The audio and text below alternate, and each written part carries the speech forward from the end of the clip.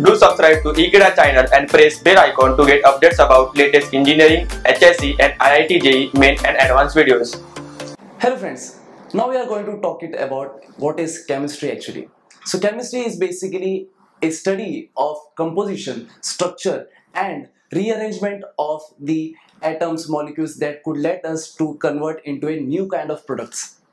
So the chemistry is being divided into organic, inorganic, analytical, physical. So let us see a deep detail and let us see what are the importance and scope of chemistry that we are learning in our day-to-day life. So now let us talk about the importance and scope of chemistry. So let me tell you, chemistry has been evolved in our life since many years that we have understood what is chemistry. So nowadays when we are talking about a modern chemistry, then we could see that chemistry involved in many subjects or many fields like engineering, drugs, food, energy and material. So let me tell you that in engineering or in every topic, so that how chemistry has been influenced and been a very advanced and very wide subject to understand it, and so as to create a new kind of science. So let us see what it happens when chemistry is involved in engineering. As you know, when we talk about engineering, engineering means metals, machines, and in these things the metals, machines are made from metals, the machines are made from alloys or different kind of elements that are involved in it. So when I talk about alloys means it is a composition of two or more metals. So in these things what we could learn is chemistry is playing a very important role.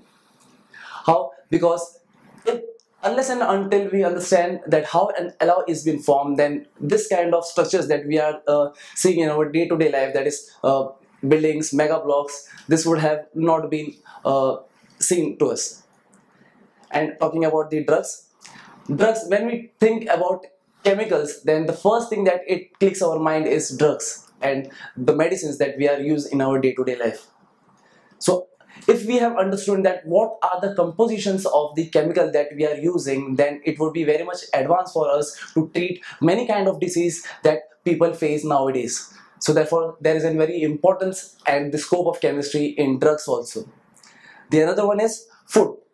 Unless we understand that which kind of food we should eat, then it would be very much harmful for us, and hence in food also the chemistry has been involved. In photosynthesis process, that is the chlorophylls are being converted and it converts the food or it converts the glucose that are being present in the plants, and that kind of chemical reaction that happens in the plants and trees, and by the help of that we get food in the form of vegetables also. And now talking about the energy in this case, the human race cannot live without energy that they are using.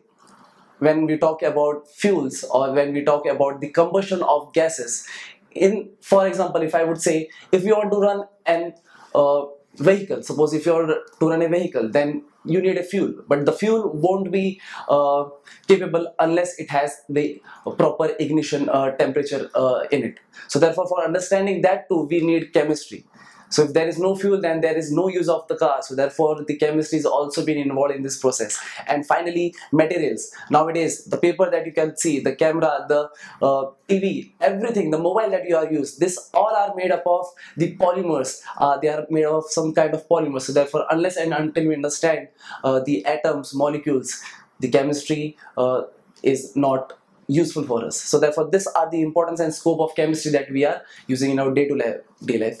And we can see and we can observe, and because of the help of this we could make more kind of technologies and more kind of innovations with the help of chemistry that we are learning now. So thank you friends for watching this video. I hope you have liked this video and you have understood that why we should learn chemistry. Thank you so much.